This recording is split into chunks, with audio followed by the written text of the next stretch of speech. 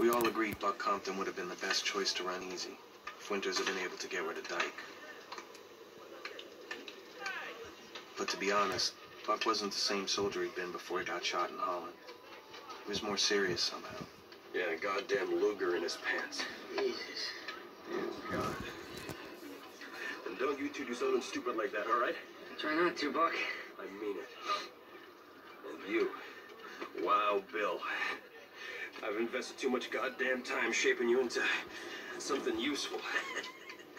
You do something crazy, get yourself knocked out of this thing. I know, you'll kill me. Even if you're dead, I'll still kill you.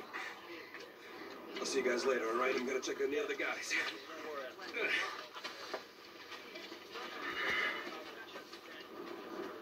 Crazy Joe McCloskey. What? This guy used to hang at the front of Delancey's and just stare at people. Yeah, I know who Crazy Joe McCloskey is. The hell's that got to do with anything, babe? And Buck kind of reminds me of him now. What? No, ever since he got shot in Holland. Wait. What are you saying, he's nuts? Because Crazy Joe McCloskey was fucking nuts, babe. That's why they called him Crazy Joe. No, I'm not saying he's nuts. I'm just saying... What? What are you saying? Ah, forget it. What? Forget it. Oh, come on, you've seen him, Bill. He's all wound up like a spring. Hey, he's fine.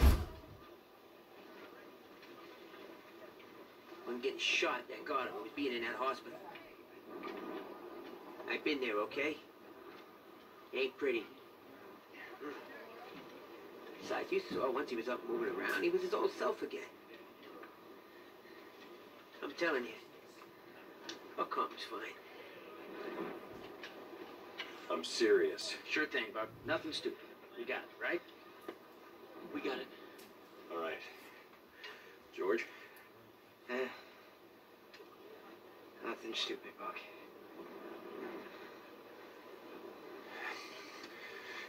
Yeah.